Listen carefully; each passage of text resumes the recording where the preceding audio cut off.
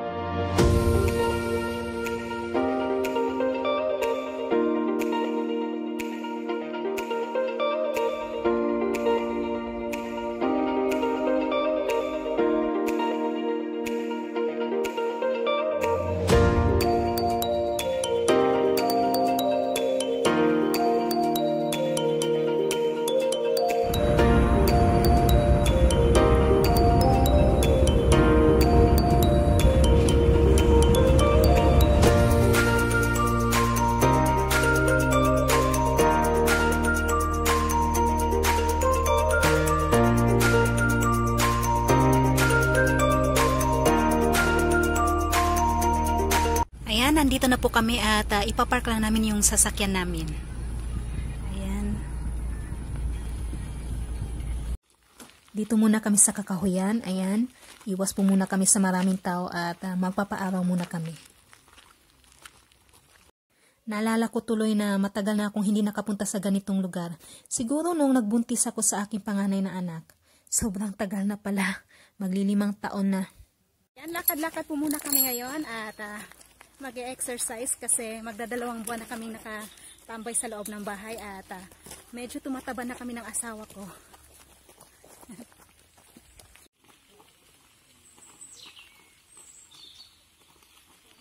Ay!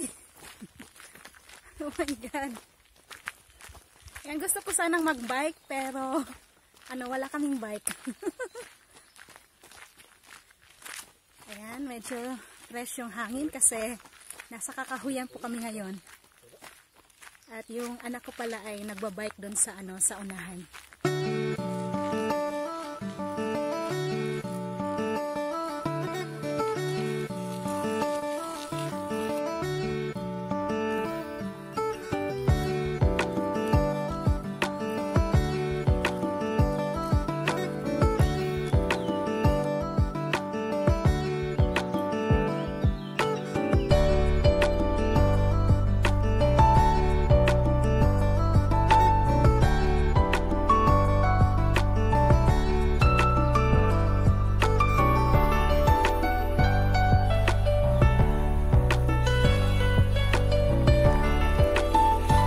Ayan, maganda yung panahon kaya lumabas po kami ngayong araw na to.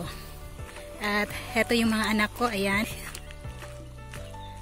Medyo masukal yung daan kasi parang may mga maliliit na bato.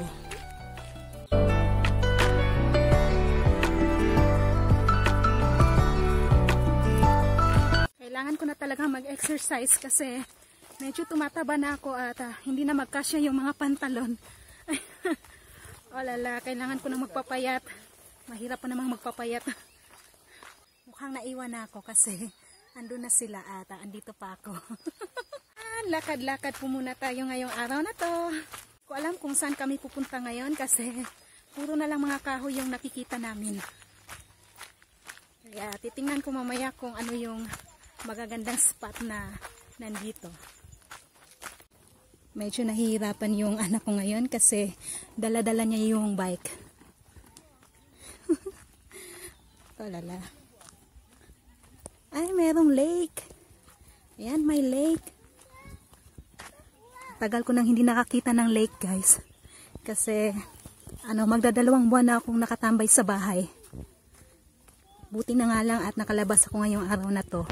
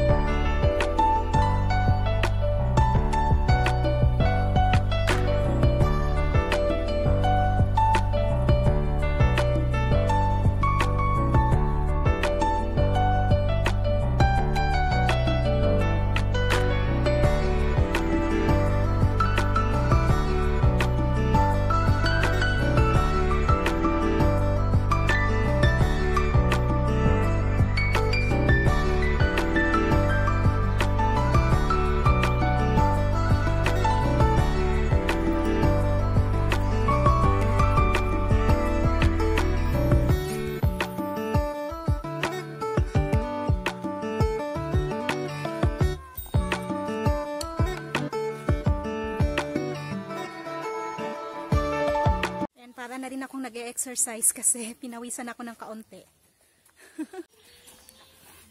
Pasensya na po kung puro kahoy yung makikita nyo ngayon. Obviously, nandito po kami sa forest. Hi, hello everyone! Wee!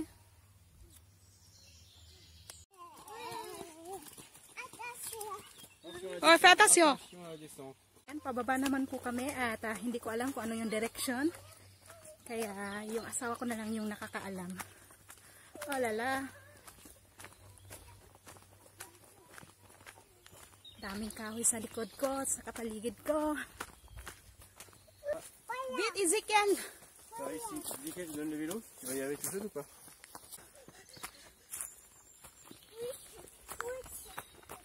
Mag-aalas 3 na ng hapon at wala pong katao-tao sa paligid kasi puro na lang mga punong kahoy. Ayan, kanina merong mga tao pero dito sa sa nilalakaran namin ngayon walang tao.